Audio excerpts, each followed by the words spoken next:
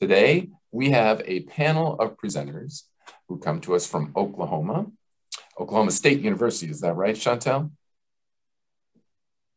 I hope she's nodding. But so Ms. Chantel is a prevention coordinator in the Center for Family Resilience at Oklahoma State University. In addition, we have some folks from Cornell University, Dr. June Mead, who's a program leader at the state level at Cornell University Cooperative Extension. Her colleague, Kelly Mabey, who is a 4-H Unity Community Project Coordinator, also for Cornell University Cooperative Extension, but out of Broome County. And later we'll be introducing an additional member of their team, Ms. Bree Addy, who is a 4-H Unity Teen Leader. So hopefully I got all that right. And those are our brief introductions. We will be, there are a couple of things that you need to know. First of all, we have live transcript is running so that we can transcribe this for other folks. If it's bothering you, down in the lower bar, you can ask to have that quieted, or if it's not and you need to see it, please feel free to add that to your screen. In addition, we will be taking questions at the end. So feel free to put them into the chat box. I'll be monitoring it during the presentation, but I'm also a one-man show today. So that means I'm running the video, I'm running the slides, and I'm also keeping June grounded. So today, thank you, Mark. You're more than welcome, June. Today, we're gonna start with Ms. Chantel, if that's all right. And I'll get her slides up and spotlight some folks. And again, we will be taking questions at the end. So please put them in the chat box if you can't hold them, and we'll talk to you all in a little bit.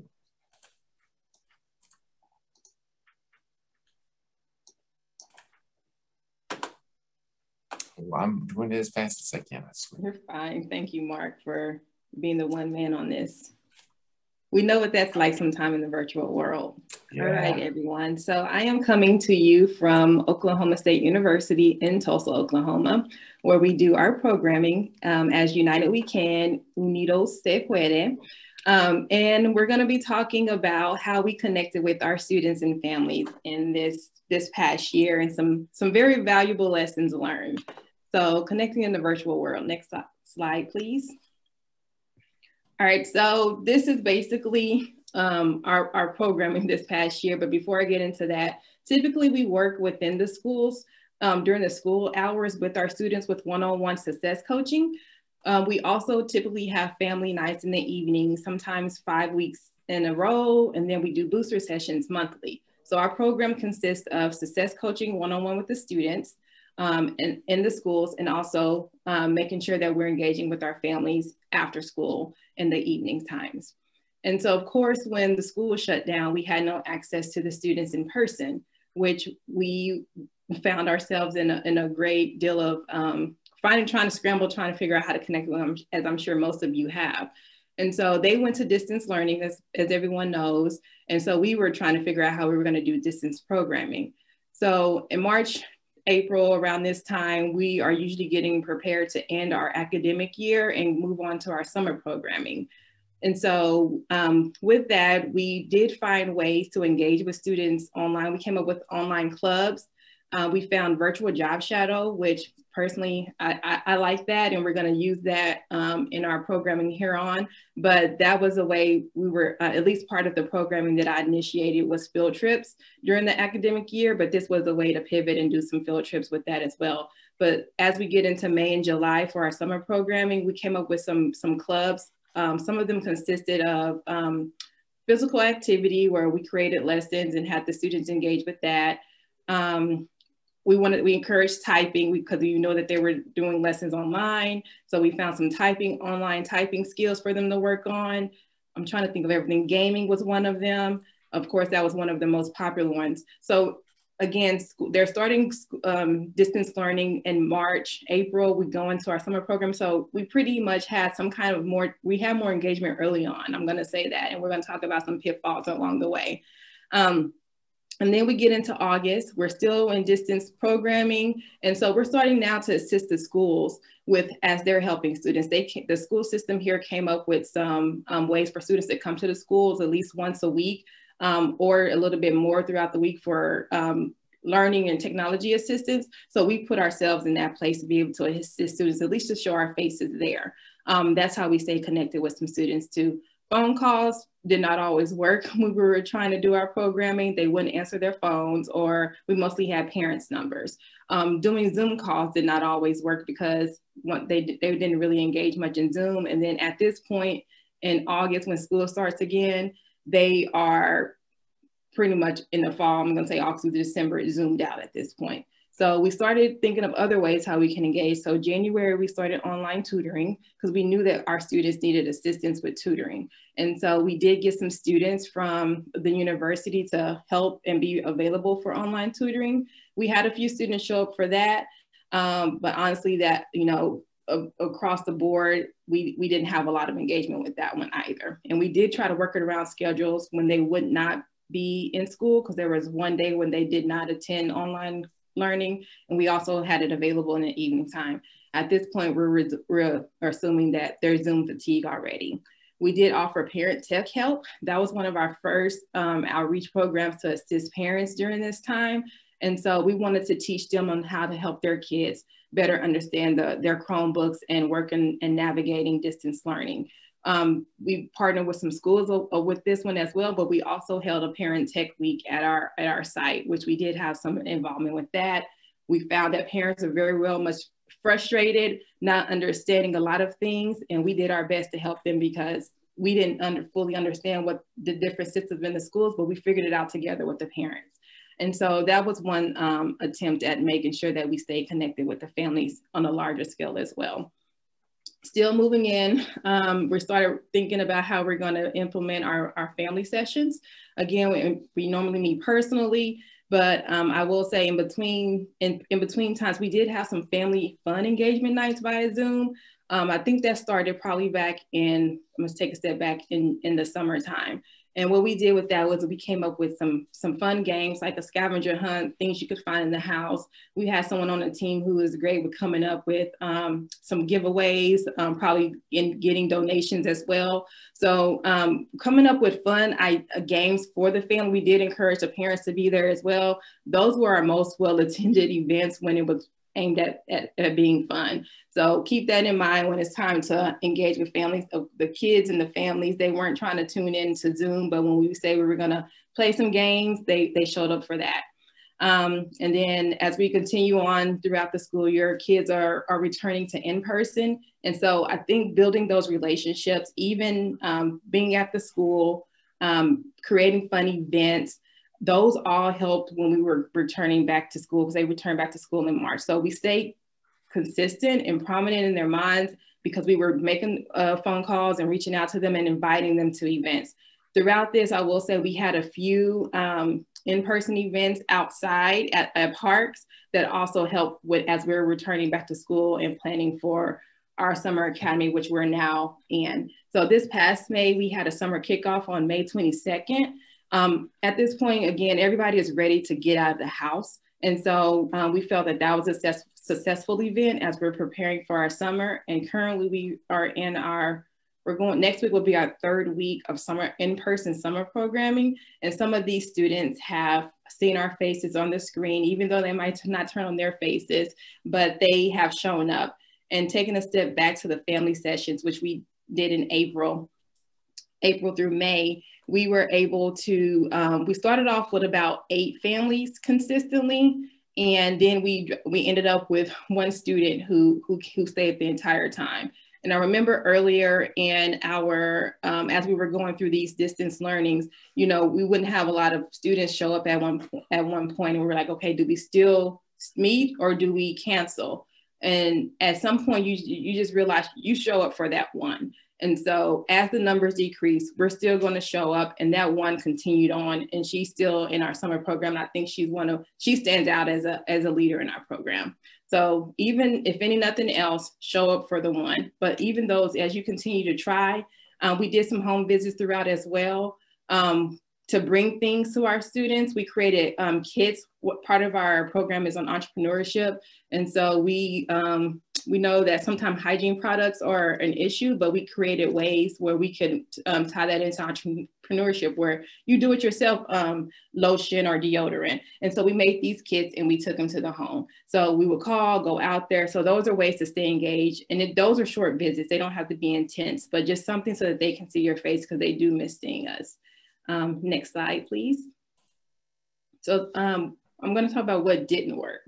One-on-one success coaching via Zoom. Again, the students, they didn't want to show up for it. And I think a lot of it was they had their own struggles with technology and learning distance learning as well. And then also connecting with students if they didn't have their own phone. So really, it was so much easier when we were in person because we knew they were there.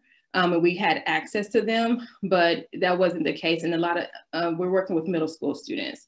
And so they were helping their younger siblings with their distance learning as well. So it was just a lot of barriers in our way when it came to connecting with the students. The schools did give them Chromebooks and access to the internet, but again, it was very difficult in reaching them for one of the major points of our programming.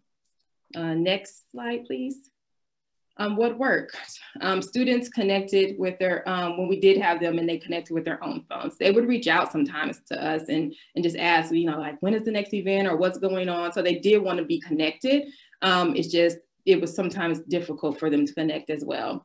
Fun nights via Zoom, again, those were, in the beginning, very, very well attended. But I think, again, Zoom fatigue set in. And so those kind of drifted apart a little bit.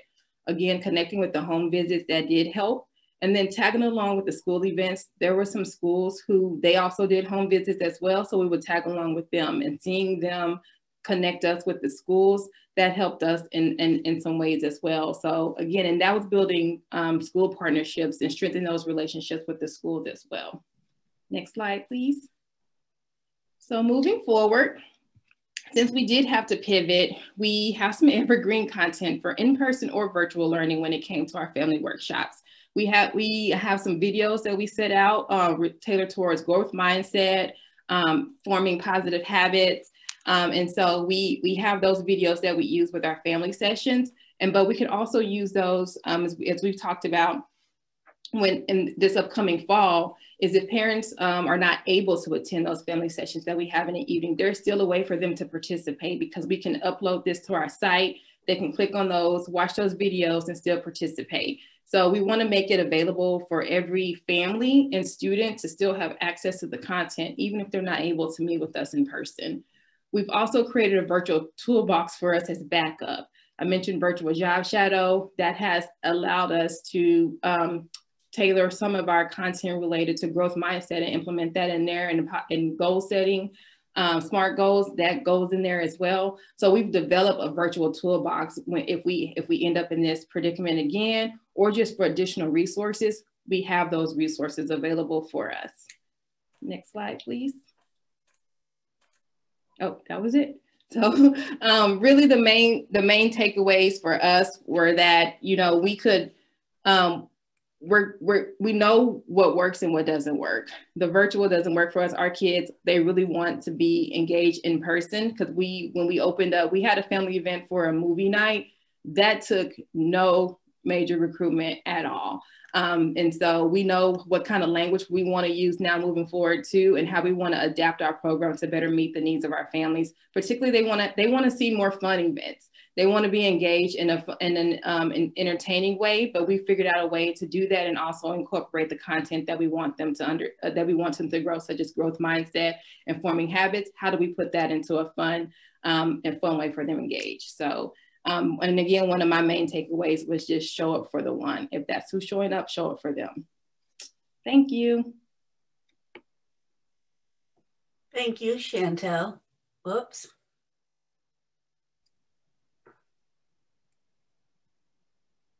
I was going to remind folks to put those questions in the chat box if they have some for Chantel while we get everybody switched over.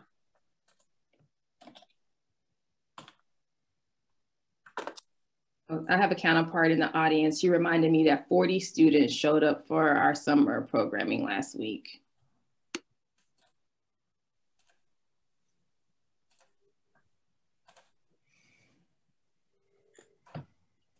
Thanks, June. You should be ready. Okay. Hello, everyone. My name is June Mead, and I'm representing our program, our CYFAR project in New York called Unity. Unity is an acronym for Urban Neighborhoods Improved Through Youth. And really that in a nutshell tells you what we're all about. Kelly Maybe is going to be joining me today. Kelly is an absolute superstar representing our program in the field. She brings a lot of experience, years and years and years. I'm not going to tell you how many, but if you've been around CYFAR for a while, you've probably had an opportunity to meet Kelly at one of the CYFAR conferences. Kelly will be talking about our Unity project that's in Broome County, operating in Endicott, New York. And joining us shortly will be Bree Ate. Bree is one of the young people in our project, and we refer to them as Unity Teen Leaders. Next slide. What I really want to focus on is what we learned during the pandemic about what works. And the first thing I have to say is we were tremendously successful and lucky in that we had already begun the program. We already had the first year under our belts and had developed relationships with the young people. They knew they could trust us. We had created wonderful partnerships with the sites where we were working at the school and in the community with, for example, this one slide here shows on the right-hand side, shows some police officers. The Endicott Police have been a vital partner with us. We learned that it was important throughout once the pandemic struck and we were forced to go online overnight. It was still going to be important to continue to provide the supports and opportunities for the young people to carry out the projects that they themselves came up with. Our program is based on ensuring youth voice. We give the young people the voice to decide on the projects they want to carry out, and then we provide the supports and opportunities that allow them to carry it out. And during the pandemic, that has meant getting very creative about how we go about supporting those projects. Next slide, please, Mark. So ensuring youth voice and getting creative means, once again, finding support for their community action projects. The youth community action model is based on the young people deciding on the projects and the adults acting as support.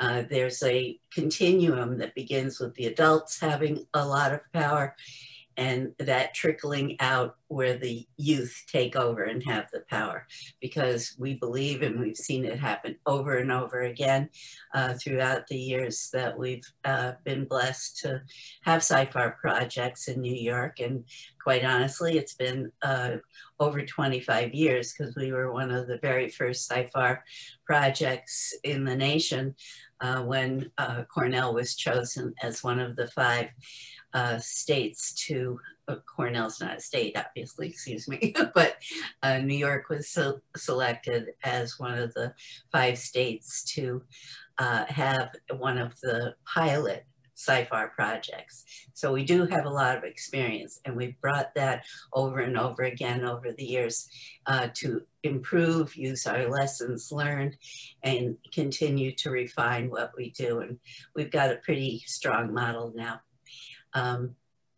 Kelly will be coming back and talking about some of these projects to explain more about what's going on. But similar to what Chantel was talking about, our our project also has a parent-family connection. And one of the things that became critical to engaging families during the pandemic, because we struggle with the same kind of thing, no cell phones, no bad internet connections, sometimes no computers. And fortunately, our youth were also given Chromebooks through their school. But anyway, one of the things that was highly successful has been for the parent-family aspect is we have these monthly family engagement nights, and they've been just absolutely wonderful, and it's a joy to see. And through funding that I secured through another community grant, we were able to provide the ingredients for the various dinners.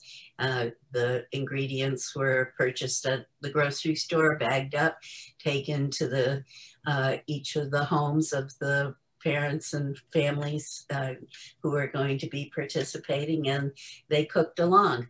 And it was a wonderful win-win situation for partnering with our extension educators. On the left-hand side of the page is a picture of them, of our educators being filmed live for the cook-along. And the other thing that has been really critical, because we do, in addition to seeing this our program as a youth development program, it's also very much a opportunity for workforce development, for young people to learn skills, become prepared over the course of their time in the program to go on. We strongly encourage and have various mechanisms built into the program to encourage the young people to go on to college. We support them. We write letters of recommendation, and we've honestly been very, very lucky with 95% of the youth who complete our project, which it involves at least a 2-year commitment to being in Unity. Those 95% of the youth who complete the project go on to college or have gone on to college with full or partial scholarships. And so these real world skills, the focus on going on to college, the focus on developing real world workforce readiness skills has been really part of our focus. It's been successful and helped us because it attracts the kids too. Oh, sorry, I shouldn't call them kids. I do that sometimes now that I'm getting so ancient. Next slide. You were supposed to laugh at that, Mark. I guess you must be on mute. I was, June. I laughed. I was giggling. Thank you. So at this point, I really want to turn it over to Bree and to Kelly to talk about their projects. Kelly, did you want to introduce there's Bree. Hi, Bree. Who wants to Kelly, why don't you go ahead and introduce the video. Okay. Hi, everybody. I'm so excited to be here presenting about our 4-H Unity Endicott and lessons we learned along the way during this pandemic was that we very quickly had to pivot our program and stay relevant for the young people to continue to join us after school when they've been Zoomed out. And very early on, we decided and listened to the young people. They were concerned about other young people in their peer groups not staying home and taking the pandemic seriously. And this was really our opportunity to show our young people that we hear you, we listen to you. And in the meantime, the really exciting part about this public service announcement that was put together was that our Unity Endicott new grant was able to partner with a CYFAR sustained grant through the Binghamton City School District, who employed our young people. And that was kind of that model of the workforce development program. And so this was something they put together. They went out, they put their pieces together, they filmed it, they worked really closely together in order to bring it through all different courses of social media. And in our world, social media for young people was a really cool thing for them to be able to work on. So Mark, if you want to show the public service announcement, PSA.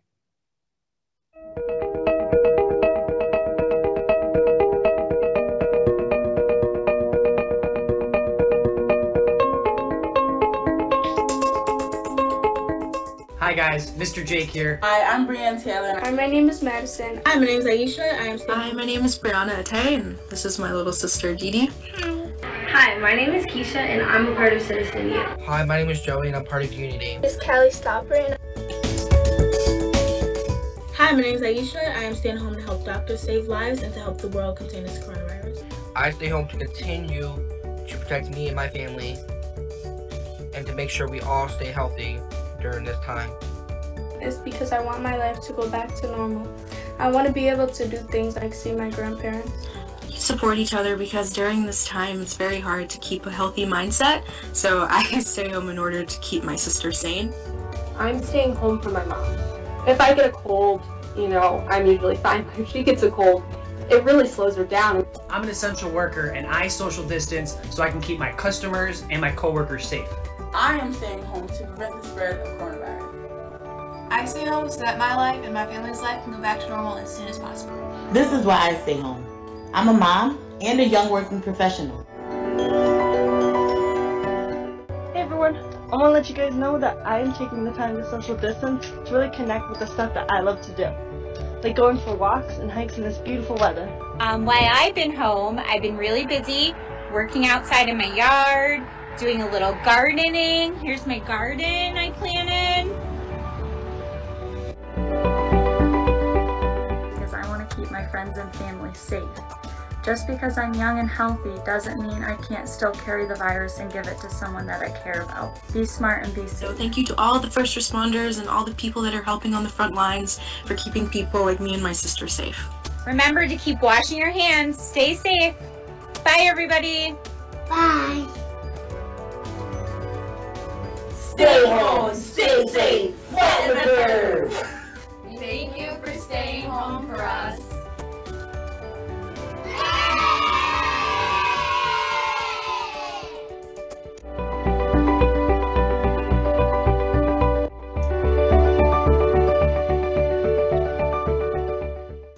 Thanks, Mark. Yep. So that was just the very first project of everybody coming together, meeting via Zoom, going out, socially distanced safely, videoing their shots, different places around town with Heroes Work Here, working with stakeholders like nurses, doctors, staff. And it was really a time where the young people said, I feel listened to. We helped, we provided supports, opportunities, and they were able to make it happen. Really, we can't do it without our young people, and they are our voice.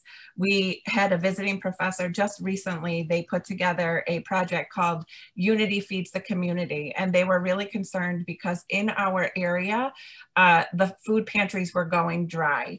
Bree can also touch a little bit about this because she, her church is where one of the pantries is held, and they were really struggling with food, lack of food coming into the pantry after the holidays and especially during the pandemic. And so Unity heard the cause.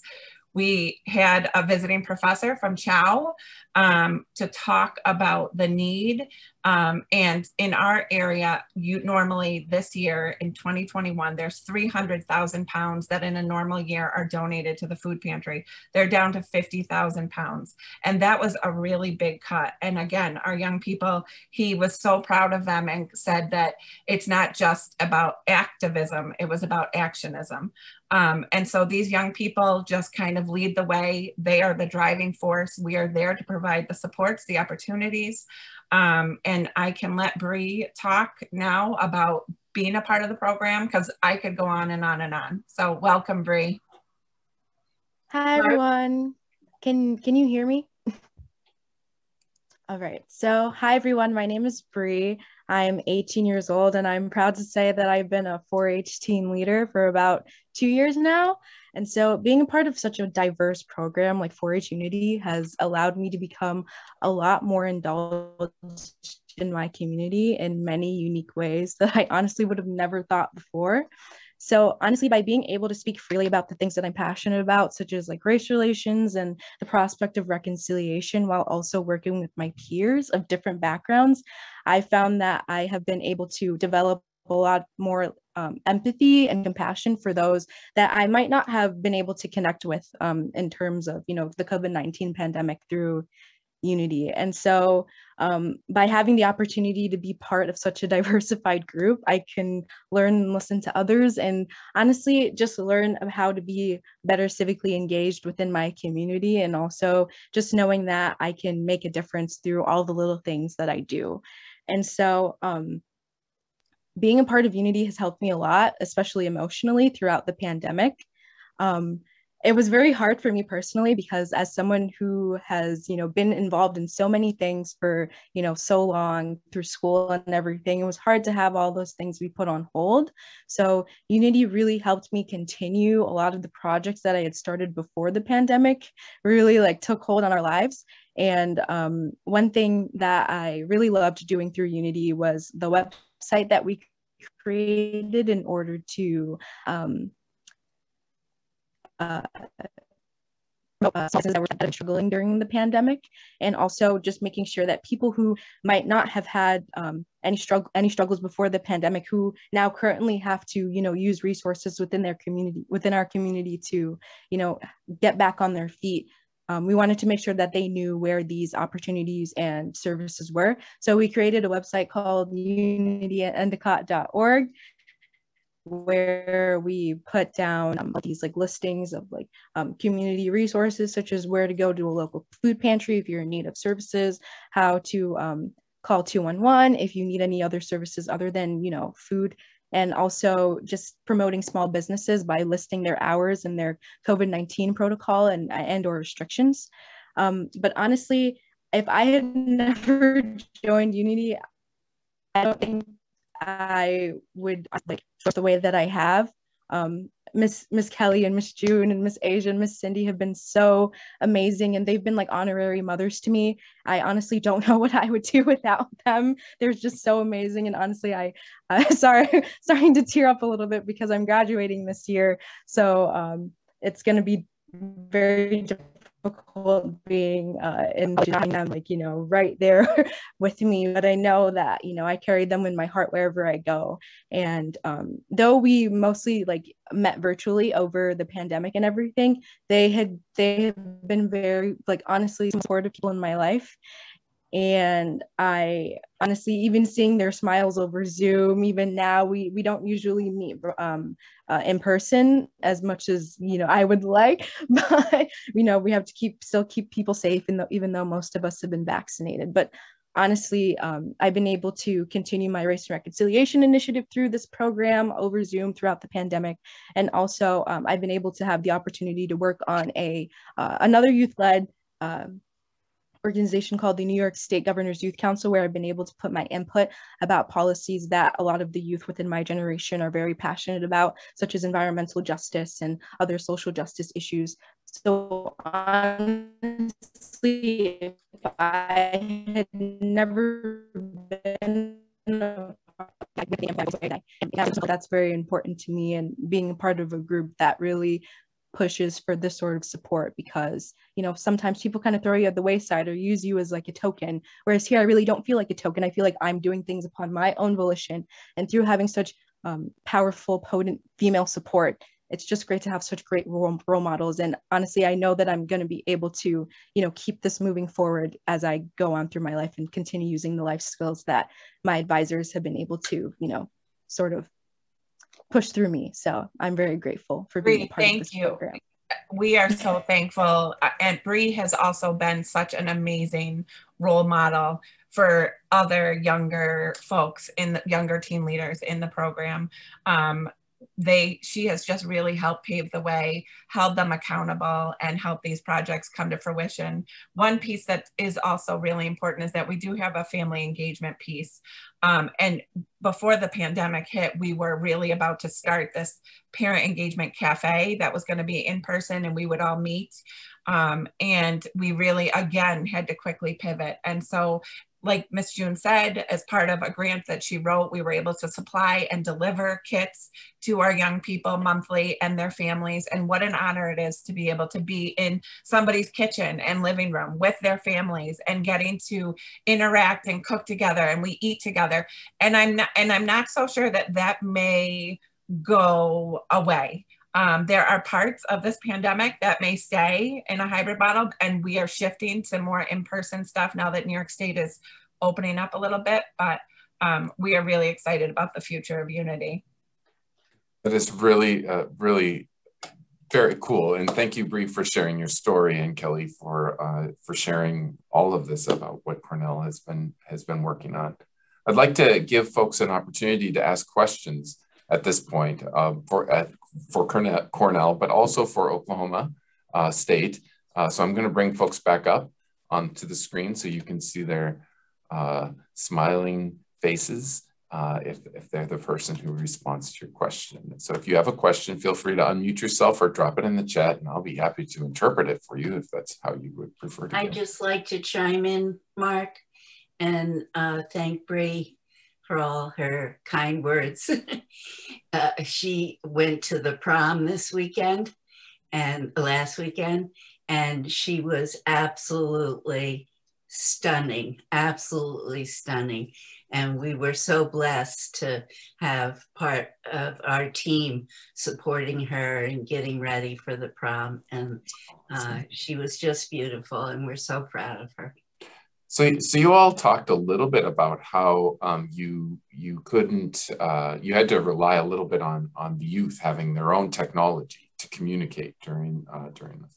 And one of the concerns that I faced as a youth worker, as a youth practitioner, is ensuring the safety of the staff as well as the young person when you have those kinds of communications directly from phone to phone. How did you maintain safety of your program staff, or ensure that all of the questions that parents might have about why you're communicating directly with their kids or not are being covered?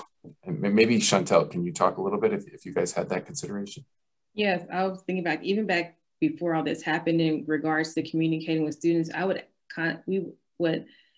remember asking the parents, is it okay first, and getting their permission. And then thinking back to our most recent recruitment event, this was in person, the kids signed up first, and then we contacted their parents to make sure that it was okay. So we always want to make sure we get permission, or at least let the parents know, we will be communicating with your child. And we ask, what is the best way to communicate a lot of times too.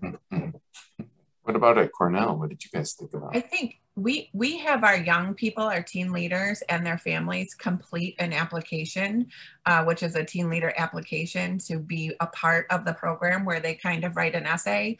The parents read through and sign a media release, all kinds of releases. And that kind of allows them to recognize, what the program is. It explains what it is. It talks about the communication that we will need to have. And it puts families and the teen leaders kind of in a place where they talk about and discuss and then turn in their applications. And that has really proven to work well. Cool. We get student numbers and parent numbers in our application. Awesome. So there is a question in the chat from Ellie McCann asking if she said she's wondering if your family engagement pieces include anything around parenting. So for a little bit of context, she mentions that they've begun working with Somali youth and will soon begin to work with parents on parenting, and then we'll bring them all together. So the member of our team who isn't with us today, Cindy Conway, is the parent family coordinator for Unity, and she is also a credentialed parent family instructor, educator with Cornell with years of experience. And so we do it subtly, I would say, but Cindy is very connected with the family. She follows up on things. If families do have questions or concerns, or they're having trouble accessing resources in the community, whatever it is, Cindy is there. As I said, she has years of experience, and the follow through that Cindy has is outstanding. I would love, and quickly, as well as our family engagement nights, within our family engagement night, we have our nutrition educators who are offering lessons to our families. So food safety, budgeting, cooking for your family, cooking healthily for your family. And it's become kind of a wish list as to what families would like to learn more about. So that is kind of a piece of parenting, right? Is learning how to be healthy, budget, and all of that kind of stuff. And our programming does focus on those family sessions. It is geared towards some parenting subtly as well. And it's particularly with this new shift with growth mindset and habits that definitely applies to anybody living and breathing on earth. So we infuse that and talk, and we encourage parents to implement those strategies as well with their kiddos. Not kiddos, youth. There's all kinds of names, aren't there? Yeah. Yeah, I don't get too bent out of shape when the teens that I work with call me an old fogey. So it goes both ways. So we have a couple more minutes before we go to the final session. And so I'll watch for another question or somebody to pop in. But while we're waiting, Bree, and I'll hold the silence, I'd like you to think a little bit about what was the one thing, if you had to name one thing that you're taking away from your CYFAR experience during this pandemic, a lesson that you would want other leaders, adult leaders, youth leaders to know that really worked. What would that one thing be that you would think that they should come up, bring forward? So there's one African proverb that my grandma always talks about all the time, and she states that it says, if you want to go fast, and so being a leader is about, wait, can you hear me? No. You keep coming in and out. Okay, can you hear me now, or? I can, yes, Bree. We can. Here, I'm gonna turn my camera off. Perfect, that'll help. So basically, one of the biggest things that I've learned through Unity is honestly that being a leader isn't just about how well you dominate a room or how big your own voice is within a room, but how well you facilitate and how well you bring others along with you, and how you work well with other people's strengths, and how you can also amplify the strengths of your team leaders and help them not to be, insecure about things that really do not have an effect on how well they are able to perform. And it's not just about pushing yourself forward, but pushing others forward. So continuing to do that and continuing to be a positive agent of change and just being positive within your own, people feel more comfortable, especially through all of the emotional troubles that a lot of people here right now in terms of depression and anxiety. Just continuing to be positive and just making sure that not only focus on your progress, but really putting priority in the progress of the people around you. So that's some good advice, to really, because one size doesn't fit all. You have to think about what it is that the individuals in your program need. And the best ways to do that and to support them bringing their voice forward. All right, folks, it's 3:45 in the Midwest, so that makes it 4:45 on the East Coast. That means it's time for our closing session. So if you go back to the main room, I'd just like to thank everyone who came to our session, and thank Bree and Kelly and Chantel. I value everyone's commitment to young people, and it makes me very happy to be part of this team. And thank you for all of the years, June, that you've been leading us in these things. We appreciate it. She's our foundation. Thank you all, and Bye-bye. we'll see you in the main room. Bye-bye.